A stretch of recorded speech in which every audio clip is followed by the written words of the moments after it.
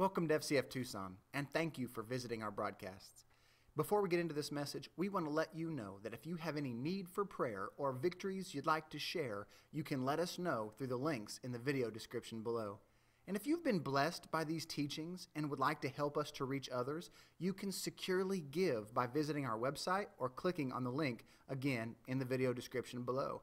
And lastly, please consider helping us to get this message out by sharing it or sharing our page with your friends and family.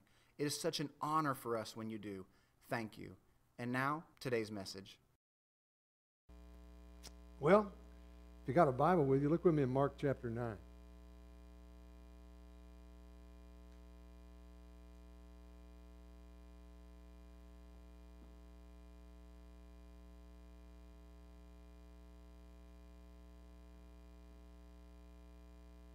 Mark, the 9th chapter.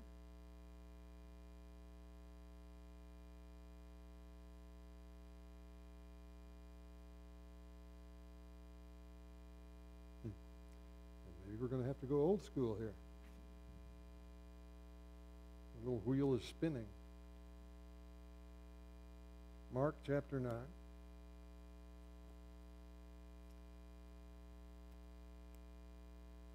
Now, we've been talking at some length about all kinds of things, but about the gifts and manifestations of the Holy Spirit, all 9 of them as they're enumerated in 1 Corinthians chapter 12. And we've actually talked about 8 and a half, probably 8 3/4 at this point. That's talking about working of miracles, and we've been stuck there for some time. And in that discussion, we stumbled over to Acts chapter 19, where it said that God was doing unusual miracles by the hands of Paul. And one of the unusual miracles that he was doing by the hands of Paul was driving out devils by sending cloths home with them to take to the infirm at home. And we got to talking about, at least I got to talking about, getting devils out of people, which is, and the Pope caught up with me here a couple of weeks ago. God bless him. And amen. Finally caught on.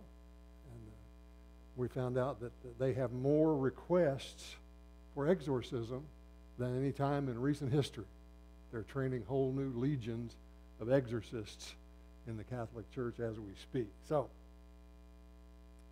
we've been way out ahead of them, but it's a difficult subject.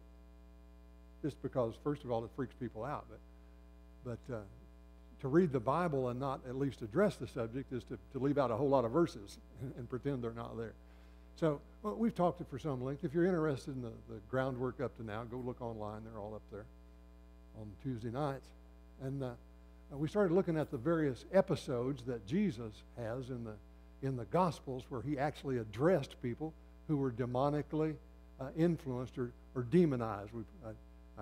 Surely by now I don't have to beat this horse again, but demon-possessed is in the original Greek language not in there. Because when we hear that, we have all kinds of strange, bad, late-night movie pictures. I know for some of you young folks, you don't know this, but they were showing horror movies late on Friday nights a long time before you were born.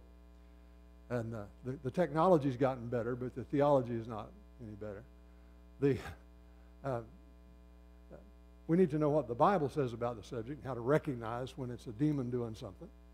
And we've talked at some length about that. And in looking at the way Jesus deals with them, we pick up a few little pointers along the way.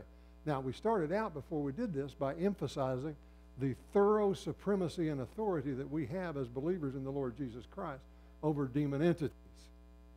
So, remember we saw in Luke's gospel that he told those fellows there that he had given them authority over all the power of the evil one, and nothing shall by any means harm you. Remember that? And we have more authority than they did.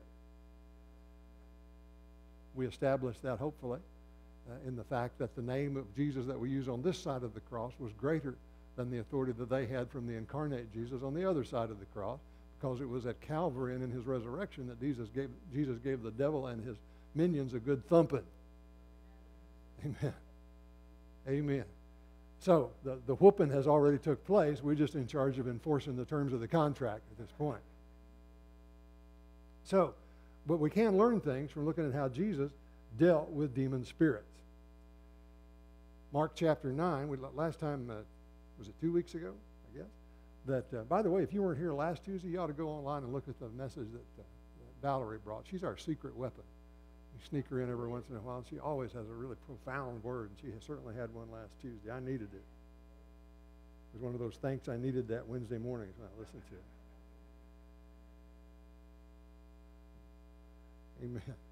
Amen. We talked last time about the so-called madman of Gadara, which has always been one of my favorite stories. I like the names that these guys get through tradition, you know. Some people call him the Gadarene demoniac. How would you like to go through eternity with a name like that? I guess they just call him Gad for short. I don't know. Kind of like Doubting Thomas, right? Mark chapter 9, verse 14, we look at another instance here. It says, and when he came to the disciples, he saw a great multitude around them and scribes disputing with them. Immediately when they saw him, all the people were greatly amazed and running to him greeted him. Let's just stop right there and give a little background story here. Where was he coming from when he came here? Mount of Transfiguration. This is where they took Peter, James, and John up on the mount with him, and Elijah and Moses appeared on the mountain with him, and his face glowed. So I don't know this. This is just Stokes' reading of one word in a verse. But he came walking up, because 9 of the disciples are still down at the foot of the mountain, right? He took 3 of them with him. And apparently they were spending their time down here arguing with the scribes while Jesus was up on the mountaintop visiting with Elijah and Moses and getting in the glory of God. And his face started shining. Now my theory is, because it says here when he walked up, they were amazed. Now think about that for a minute. He's been walking around here all this time. But when he comes walking up, it says they were amazed. What were they amazed at? I think his face was still shining. That's my theory on the subject. But be that as it may, he's been up in the presence of the Father with these other 3 boys, while the other 9 were down at the foot of the mountain arguing. That's where most of the people spend their entire Christian life, is at the foot of the mountain arguing with other Christians. I always like to think they were probably arguing about whether a Christian can have a demon. That's usually what happens when you run into demonic forces, is people fall into theological debate rather than just dealing with the devil. So they were all amazed, and running to him, they greeted him. And he asked the scribes, what are you discussing with them? What are you arguing about? Interestingly enough, he didn't ask his disciples, he asked the scribes. You think maybe he already knew? Then one of the crowd answered and said, Teacher, I brought you my son who has a mute spirit. What's a mute spirit? Huh? Yeah, the King James says dumb spirit. Right? We don't say that anymore because it's not politically correct. Because people are too dumb to know that one word can have 2 different definitions and use them contextually. So, seriously. I mean, buy a dictionary, for grace's sake. Anyway. If we're not careful, the whole language is just going to become so watered down that Shakespeare would never have been written. That's a whole other subject. So, he has a mute spirit, and wherever it seizes him, it throws him down. He foams at the mouth, gnashes his teeth, and becomes rigid. So I spoke to your disciples, and they couldn't cast it out. Now think about that for a minute. They couldn't cast it out. These are the same guys that have been out casting out devils in his name. But when this devil came along, they couldn't cast it out. He answered him and said, excuse me, O faithless generation, how long shall I be with you? How long shall I bear with you? Bring him to me. Then they brought him to him, and when he saw him, immediately the spirit convulsed him, and he fell on the ground and wallowed, foaming at the mouth. So he asked his father, how long has this been happening to him? And he said, from childhood. and often he has thrown him both into the fire and into the water to destroy him. But if you can do anything, have compassion on us and help us." Jesus said to him, "If you can believe," if you can. And the King James is a little foggy here. Probably 75% of the more modern translations translate it, Jesus said, "What do you mean if you can?" He didn't say, "If you can believe." He said, "What do you mean asking me if I can?" i.e., of course I can. You believe. Of course I can. You believe. All things are possible to him who believes. Immediately the father of the child cried out and said with tears, "Lord, I believe, help my unbelief." When Jesus saw that the people came running together, he rebuked the unclean spirit, saying to it, "Deaf and dumb spirit, I command you, come out of him and enter him no more."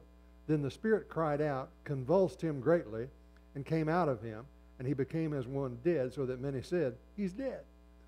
But Jesus took him by the hand, lifted him up, and he arose.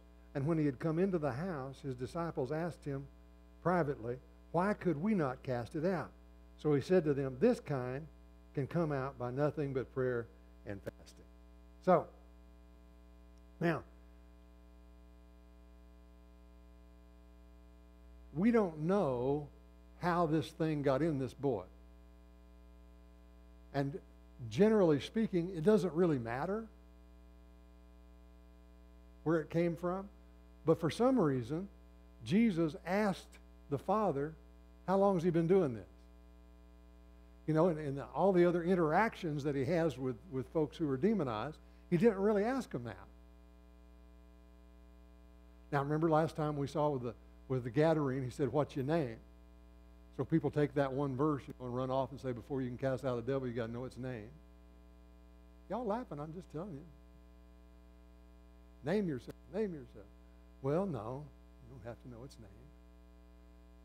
One half of a verse does not a doctrine make.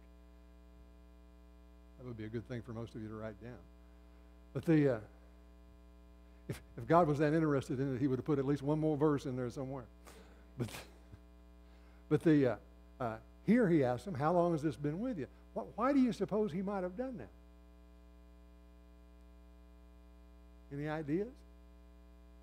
Now, you remember in John's Gospel, when the old boy at the pool of Bethesda got healed, remember that?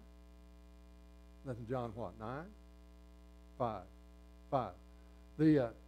After he got healed, remember, Jesus went back and located him, and what did he tell him? Sin no more, lest a worse thing come upon you. Isn't that interesting? The implication there to me is that old boy got in that condition by his own hand. I don't know, I won't ask for a show of hands here, but I can say that certainly from the time I was about 13 forward, I can say for sure that 90% of my troubles were of my own making. Amen. And but he doesn't say that to this young boy or to the father. He didn't say, "Dad, you take him home and make sure he don't sin no more." But he said it came on him as a child. I believe that's why he asked that. I believe that he was trying to ascertain, is this a situation where the young man bears some responsibility, or does this come on him for some other reason? Because if he had nothing to do with it coming, then all we got to do is get it out and then train him up in the Word, and he'll be fine. That's Stokes' theory. There's absolutely no further evidence for that other than just long experience and a few scriptures about responsibility. Amen. But and my theories are just as good as yours, probably better. Amen. But so it was an important question, because if he was older, he may have allowed it in and need to come to repentance and not just deliverance. Are you with me? Amen. So, how do demons establish their influence in the lives of people? I was going a whole different direction tonight, and then this morning I just couldn't get off of this thought that maybe folks need to understand it. You know, we have this picture somehow. I had somebody not too long ago say they didn't want to be around where people were having devils cast out of them because they might jump on me. So well, I don't know if it's going to jump on you, but it ain't going to jump on me. If it does, it's going to have the worst day it's had in a long time.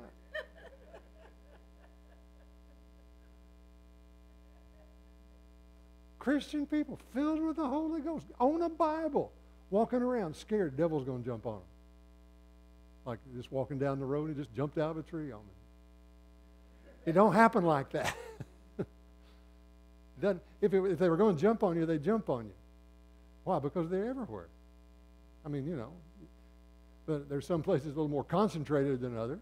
But just because you are around the devil don't mean you're going to get one. So how in the world do people come into the influence of demonic forces? How does that happen to folks? Amen? Well, one way, and one way that people allow themselves to be conned into, especially if they're Christians, is how many of you ever been someplace where they talked about family curses? Well, you got a family curse. Well, now some of that probably comes just from the people watching over the centuries and noticing that some families seem to have the same problem run down through the generations. Now we know that that's called genetics. Right? Amen. Amen. The men in my family are all over 6 feet tall. I don't know why. Yeah, I do. It's genetics. Amen. Long people usually come from long people, don't they, Christopher? Amen.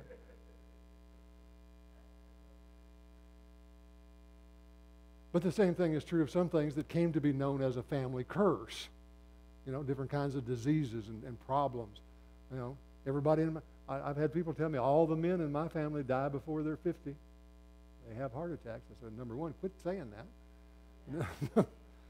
Number two, they call it a family curse. It's not a family curse. It's probably genetic. I had a friend up in New York. The man ate nothing but saturated fats. I swear. And he tried to kill me. Every time I go see him, he said, let's go get a steak. I said, well, I really enjoy the steak, but, you know, could we eat like a broccoli sprout or something? I don't care. But something. But he ate nothing but saturated fat. Fried potatoes and steak. That was, you know, constant. Butchered cows in his basement. But really. But when he went to the doctor, they said he had a cholesterol of 400 and something and not a clogged artery in his body. You know there's a whole section of Italy whose cholesterol is just through the roof. I mean, they just, you know, like drink olive oil out of the bottle. But, I mean, it's just the cholesterol of most of the men is literally 300 and up. And they have almost no heart disease. What causes that? It must be the olive oil. No, it's the genes that cause that. Amen. There's nothing quite as good for your health as good genes. So if you have the opportunity to order some, then please do. But for most of us, it's a little late for that option, so we have to try something else. But look with me over in Exodus 20. Even if you have some sort of a genetic issue in your family that gets passed down from generation to generation, because you all got demons. You ever heard of familiar spirits? Now, I want you to listen to me now carefully. Let's spell the word familiar. Ready?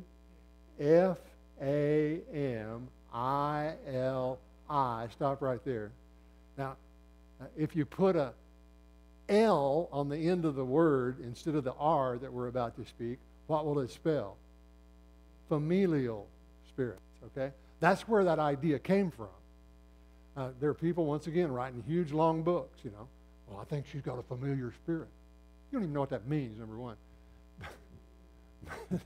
But number two, there are demons that are more familiar with you than other demons. Why? Because it's not because they're attached to you, it's because they watch you. Amen. And so sometimes they know just exactly how to get at you. And if people are in a particular family, there indeed are spirits that are familiar with that family and may be familial in their influence. Am I making sense to you? Okay. So once again, people need to get a dictionary. But here he's talking about curses. In verse 4, I had people come up and bring me this verse. He said, "You shall not make for yourself a carved image." This is the Ten Commandments, by the way, in case you wondered. "Any likeness of anything that is in heaven above, or that is in the earth beneath, or that is in the water under the earth. You shall not bow down to them, nor serve them. For I, the Lord your God, am a jealous God, visiting the iniquity of the fathers upon the children to the third and fourth generations of those who hate me, but showing mercy to thousands to those who love me and keep my commandments." I had people come to me and show me that verse. They say, it says right here that God will visit the curse on the third and fourth generation. Now what it says? It says that, doesn't it? But notice who it says he's going to do it to. People that hate him. How many of you hate God? Don't all raise your hand at once. He said he'll bring blessing for generation upon generation upon generation for those that love me. So don't worship any idols and love God, and you don't have to worry about family curses. Seriously. Now, so does that mean that the devil won't come and try to sell you what killed your mama and your grandma? Yeah. Of course he will. Why? Because that's easier to sell to you than anything else. And, you know, there may be a genetic connection, but your genes do not have to determine your entire future. I mean, you can't get much taller. You know, I mean, there's some things that some people have. Amen. I saw a fellow one time that was a midget, I mean a dwarf of some sort, and had been in the mental institution and got hands laid on him and prayed for him and got saved. And not only got delivered from whatever it was that had him bound up mentally, but he grew to be over 6 feet tall. Became a missionary to the Philippines and worked for the Lord for 40 years. Jimmy something or other. Remember his name?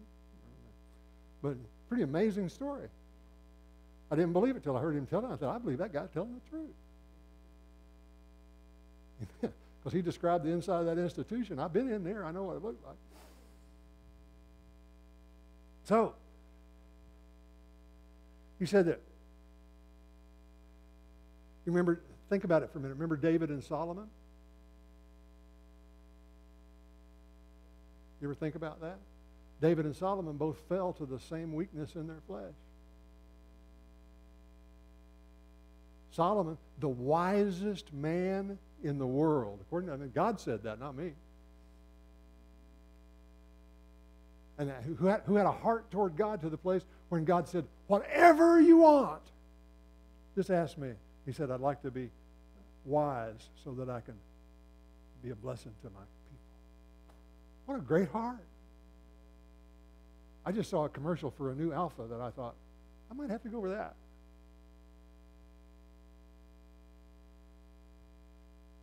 They just came out with a new sedan. You don't know what that is? An Alpha Giulia. Nice car. Amen. But no, he could have had anything in the world from God directly, and he said, how about wisdom? An understanding heart. I mean, what a precious heart. And yet, he fell into the sin of his father David, because remember, Solomon was an illegitimate child, essentially. Fell into the sin of his father David and wound up dying young. I mean, young for what we're supposed to live. 50, I believe 52. I'll say 52. When he died, he had a gazillion wives and a bunch more concubines. Not sure how you tell the difference. I mean, after about the 700 or 800th one, must have some sort of an ID bracelet. I don't know. But think about that for a minute. He intermarried. It wasn't just because he had a lot of wives. It's because a bunch of them worshiped devils, worshiped idols, and they brought them into the temple. He had them worshiping idols in the palace. That's sad, isn't it? Well, is that a familial curse? Well, I don't know. I do believe that you have a tendency to learn how to live from the people you're around, don't you? So sometimes we have to kind of on purpose decide how God wants us to live. Amen. It could be genetic. It could be, in this case, I don't think it was inherited genetically. I think it was taught by the culture in the house. We all learn how to deal with life, and it's usually not somebody told us. It's just how we adjusted to exist in the atmosphere we were in. Sometimes we have to rethink that as we get older. So, the point is this. Your familial curse has been broken because when you came to the Lord Jesus Christ, you got you a new daddy. Amen. Galatians chapter 4, he said, you are no longer slaves, but sons. Amen. You're a son of God. 1 John chapter 3 said, now we are the sons of God. Amen. Now we are the sons of God. Amen. What does that mean? Well, you could go into all kinds of depth, but the life of the flesh is in the blood. You got, spiritually speaking, new blood when you came into the kingdom. Amen.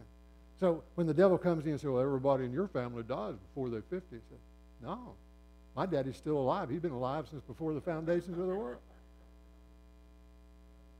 I mean, actually, my earthly father's still alive. He's just up there with my heavenly Father. They're hanging out. Amen.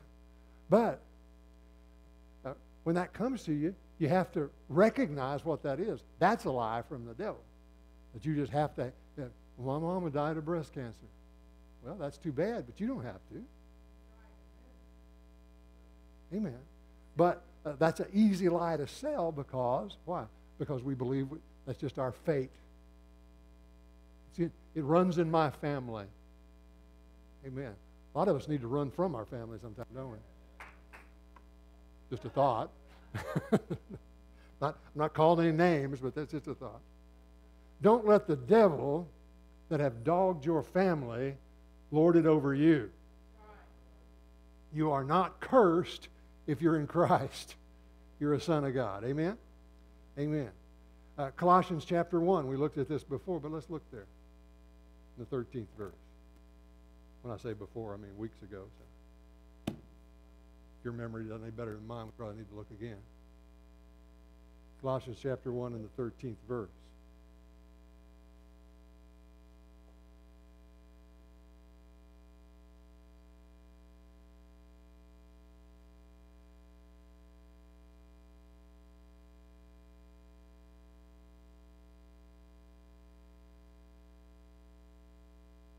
Hey,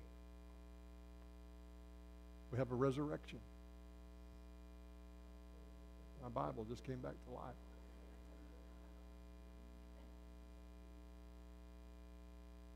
Verse 13. He, that is God, has, that's past tense, isn't it? Has delivered. That would be past perfect, wouldn't it? Speaking of memories. Has delivered us from the power of darkness and conveyed us, still subtended, but from the verb has conveyed us into the kingdom of the Son of His love. He has delivered us and He has conveyed us. He has delivered us or set us free or brought us away from or broken the power of what? The power of darkness. Acts 26, he said, I will take them from the power of Satan unto the power of God, power of light. Amen? Here he says, from the power of darkness and conveyed us, the King James says, translated us. I kind of like that. It gives that whoop feeling like this. It wasn't a journey, it was just a whoop, there we went. Amen. Amen. Translated us into the kingdom of His dear Son, or was it this translation? It says the Son of His love. I particularly like that for some reason. translated us into the kingdom of the Son of His love. We are delivered from the power, the exousia, the authority of darkness. What does that mean? Darkness can no longer tell us what to do. It has no rule over us. Now, in order for that to do us any good, we have to know we're delivered from it. And then number two, not be willing to allow the lie of the devil to get us to obey it. Does that make sense to you? Amen. The power of the enemy is broken in our lives at the new birth.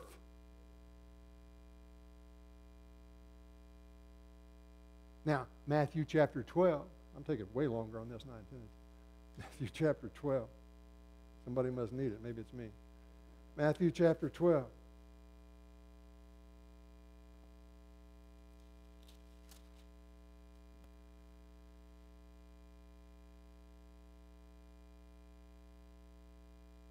Verse 43.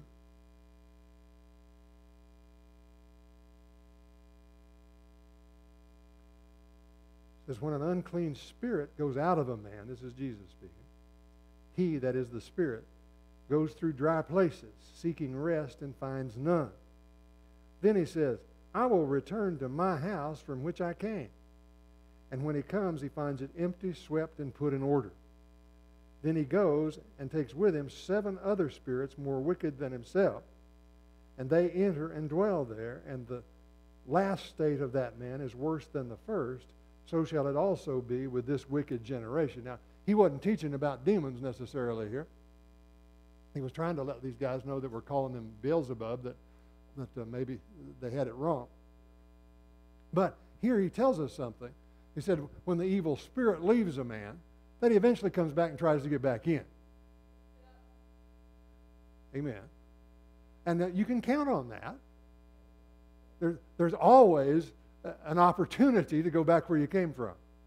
Always, always. Now, under the old covenant, he was speaking to these guys. When an evil spirit went out of them, and think about this for a minute. Just meditate on it, because I have people tell me this all the time. God bless them. You want to just buy them a Bible and say, please read this and come back when you grow up. And I heard this. When I first got saved, I was just as gullible as most people. You know, I listened to stuff, and I thought people all had sense. And so they've been Christians forever, so they must know more than me, because I've been Christian for about 20 minutes. And so I'm figuring they know more than me, and I listen to them. They say things like, don't ever cast the devil out of somebody or lead somebody to the Lord if you cannot disciple them and teach them.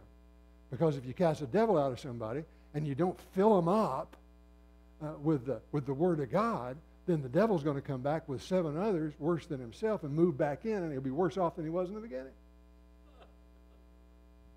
I actually had people say, do not pray for people to receive Jesus if you're not going to be able to disciple them. Okay, so what? Wait a minute. So you're telling me I should let them go to hell because I'm too busy to mess with them, basically. And I shouldn't set somebody free from a demon, come on, if they're not going to come to church. That's what people would tell me. There's no use going out and casting out devils out of people. They're not going to come to church and grow up. Well, on that side of the cross, maybe that was true. But on this side of the cross, when you come to the Lord, you're no longer empty. Amen. When you come to Christ, the Holy Spirit comes and lives in you. 1 John chapter 3 said, His seed dwells in you. Amen. Hallelujah. Amen. So when we lead them to the Lord, they get something. Now, there's some other stuff they can get. We can get them filled with the Holy Ghost. We can get them, fill them with the Word of God. There's all kinds of other stuff we can teach them. But they are no longer empty once they come to Christ. Come on. Amen. So, here's the point. There always is going to be the opportunity to go back where you came from. Always, always, always. And if you fall back into that, it is going to be worse the next time around. That was such a relief to me when I read it. Really. Because there's a little principle about people with addictions. And that is this. The way to get bad fast is to quit for a while and then go back. Because it comes back on you just like you never quit. I always had this theory, you know, like every other addict. If I stay sober for like a month, then I can drink like I did when I first started out. And I have like, 6 years of easing into it. Not about 6 minutes.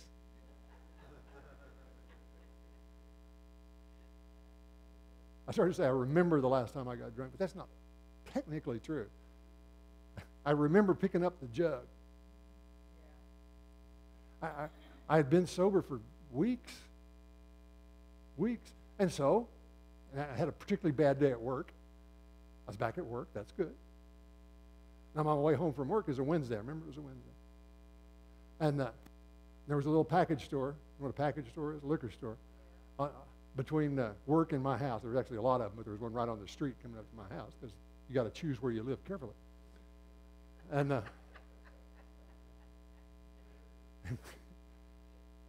stop and think about that for a minute.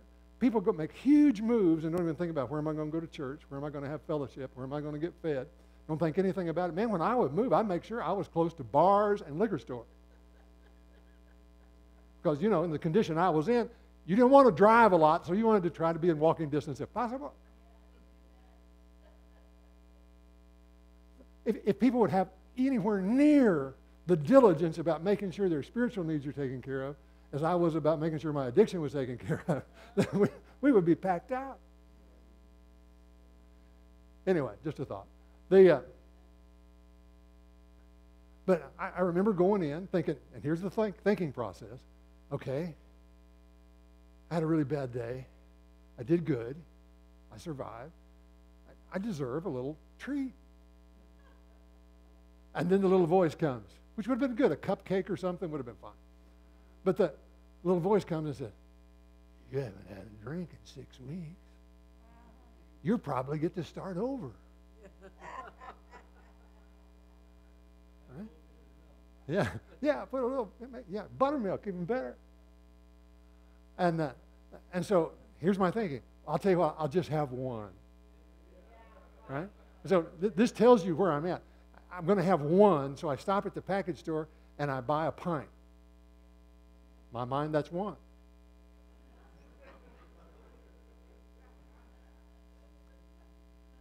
That's the last thing I remember for 5 days.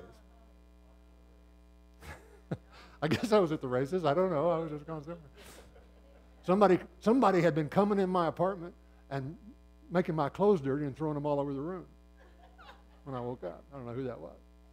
Turned over all the furniture and threw up on the floor. Called the police. There'd been a thief in there. No.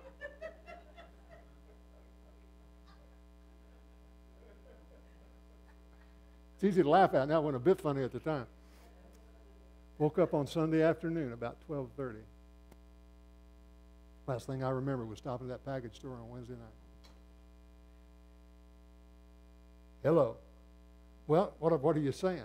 Saying that just because you've been dry for 6 weeks don't mean you can go have you a drink. 7 of his buddies comes right back with it. Amen. And that's not just me, is it, Tom? That's a common knowledge phenomenon amongst drunks and addicts. Is that, there ain't no getting better. It gets worse even when you're not using. Anyway, so the demons will come and try to see if you know what that you've been delivered from the power of darkness, because they will con you into letting them move back in the house. Now, so that's all talking about demonic influences we started out talking about by familial right or by curses, about things being handed down. Once you know you got a new daddy, once you know that the power of darkness has been broken, now it's up to you to just take authority over that stuff and tell it to leave you alone. Amen. Now, another way that people find connection to demonic spirits is by living under the infliction of abuse, especially sexual abuse. Children who are sexually abused are often open to the influence of demonic entities. Those entities use their infantile thinking and their emotional responses as footholds to get a real deep hold on them. 1 Corinthians chapter 6, if you want to look at it.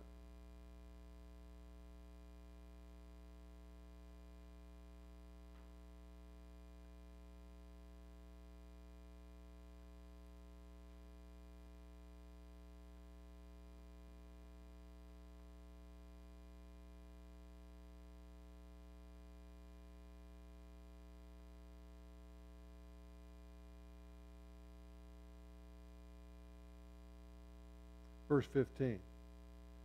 Don't you realize that your bodies are actually parts of Christ? Should a man take his body, which is part of Christ, and join it to a prostitute? Never. And don't you realize that if a man joins himself to a prostitute, he becomes one body with her? Now, I'm not here to talk about the pros and cons of prostitution. What I am pointing out to you is that Paul, speaking by the Holy Spirit of God, said that when you have sexual relations with somebody, even to whom you're not, because we usually think that two become one flesh applies only to the marital relation, right? Because Genesis chapter 2 was the passage of primary reference on that subject, where Adam and Eve came together. But here, Paul is saying that when this individual that he's talking about here has sexual relations with a prostitute, that those two become one flesh. Is that in your Bible? That's one of those verses that most people don't ever think about much. And I don't think we have enough information from the rest of Scripture to get a full picture of what that actually means. But we do know that it means something happens. Now, some people, you hear people talking about, you ever heard the term soul ties? Which is totally unbiblical. But the idea is not that there's some kind of connection that's made that has to be broken, or else that relationship continues to have some sort of an influence in you if you're one flesh with somebody. When I talk with people in premarital counseling, I encourage them that you need to make sure that you are clean from all relationships you've had up to now. Now, if you got born again, you know, I'm a believer that those things are under the blood, they're gone, and it's cut off, and I'm a new creature. But if it still torments your mind, you still need to deal with that. Amen. But I believe that when children are sexually abused, sexually used would be a better term, that things happen to them spiritually, mentally, and emotionally that gives a foothold to the devil in their lives. Amen. I remember one precious lady. I have time to do everything I'm going to do, so I'll just tell one more story and we'll pray. I think I might have shared this in another service. But this precious lady had family, a couple of little kids, and, you know, just looked like something out of Ozzie and Harriet. I mean, I've been to their home, and sweet people, but she was having real problems with depression. They were having some marital issues and blah, blah, blah. Because I've been listening to people's troubles for a very long time. This was just another appointment to listen to somebody's troubles. I'm ready to go. I'm prayed up, good to go. They come in my office, and she starts talking about how she's depressed. He starts talking about how she don't do this and she don't do that. You know how to. Anybody ever done marital counseling? You got her story, his story, and the real story. That's why I hate to talk to married couples separately. Because when you talk to the other couple, you think, were y'all in the same room? What's happened? I'd like to introduce you to a lady. She looks a lot like the one I thought was your wife, but apparently not. You're living with somebody else. But yeah. So anyway, they're sharing, you know, their perspective on stuff. And I can't even remember what we were talking about. I mean, this is a normal-looking human. I mean, a functional person, sort of, you know. And I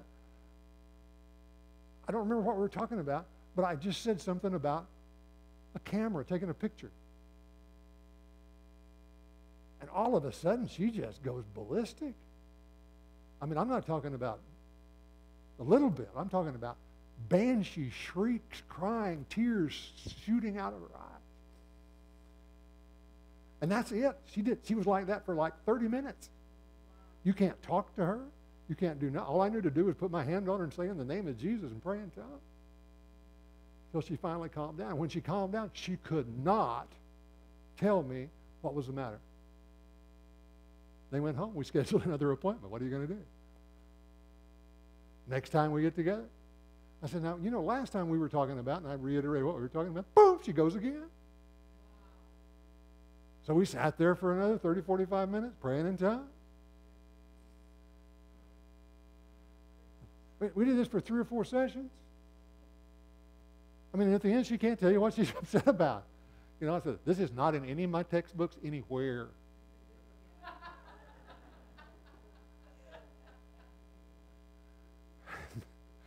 You know, so what do? Praise the Lord. See you next week.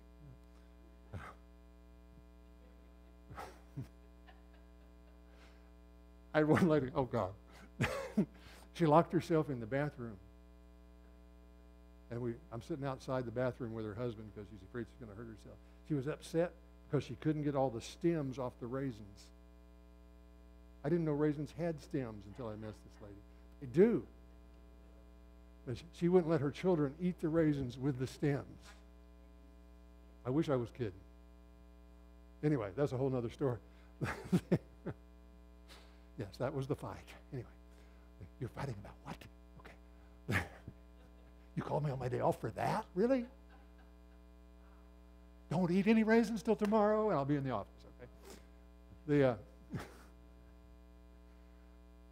So anyway, about the third or the fourth time, finally, I mean, same thing happened every time, but it happened again. But this time, she starts to calm down, and she's no longer hyperventilating. It's kind of, okay.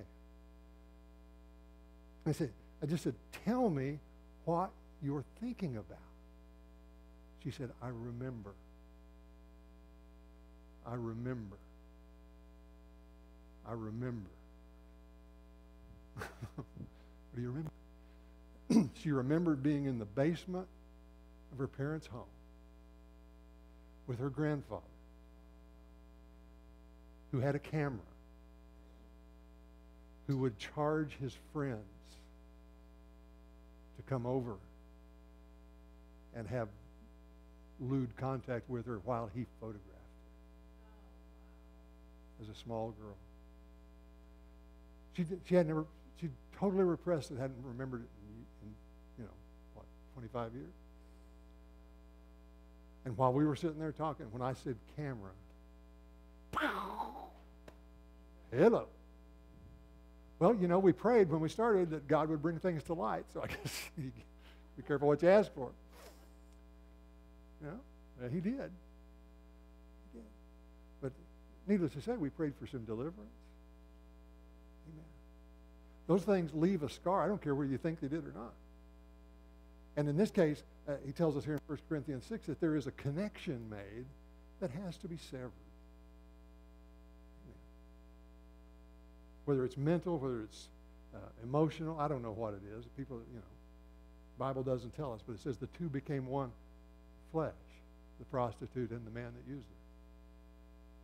That begs the question then about fellows that have been out doing goofy stuff, getting themselves clean before they bring themselves into a holy bed. The Bible says the marriage bed is holy.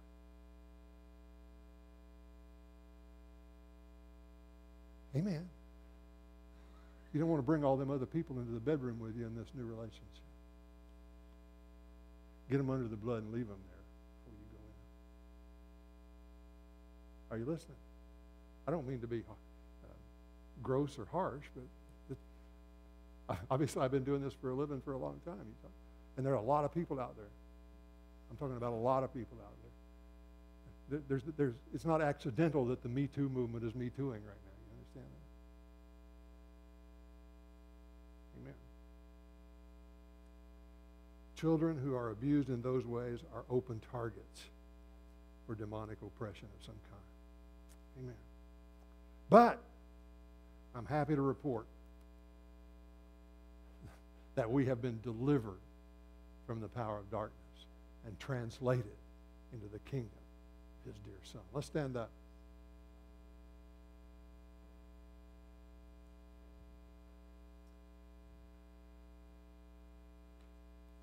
Thank you, Lord Jesus. Bow your heads for just a moment. I can just tell by the atmosphere that we got over on some people's sore spots just a little bit now. So just ask the Lord to come in and sort it out, give you some direction. If you need to ask him to forgive you maybe for something, go right ahead. If you recognize some thinking in your own mind that you've been letting the devil get over on you and convince you that you're no good, or that you're, nobody in my family's ever done this or that or the other. My daddy created the world. It's pretty slick. Amen. Amen. If you've been standing against something or have been bothered with the thought of some sort of a family hereditary condition, then I want to pray with you, if you'd like. Do you have anybody in that condition? You got a hereditary issue, something that's been handed down in your family? We want to break that? Come on up here. Thank you, Lord Jesus. Thank you, Lord Jesus. Thank you, Lord Jesus. Thank you, Lord Jesus. Y'all stretch your, don't say stretch your hand, stretch your faith out. I don't care what you do with your hand.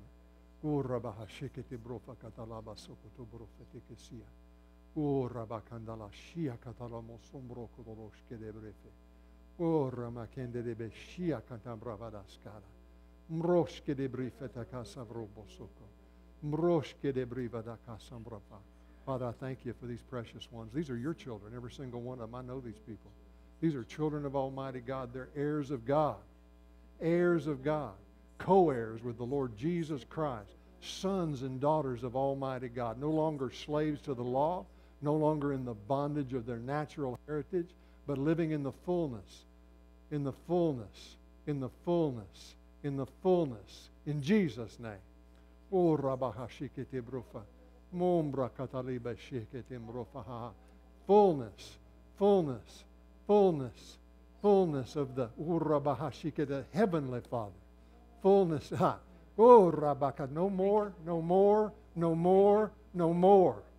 Oh, Rabakashikete Brofa Kadalaba Shukutu Brufa. Broshke de Briva Sangada Brokatali Shingandam. Oh, Rabakanda de Shika. Oh, Rabakandala Mashoko Dobrofa Kateli Bejdeke.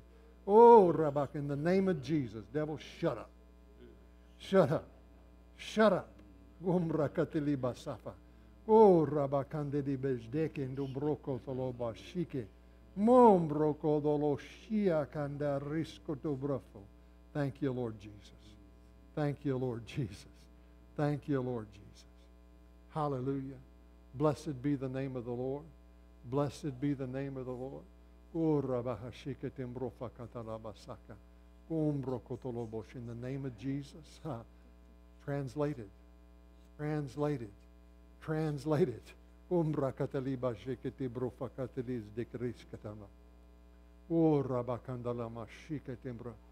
is a son of God right here.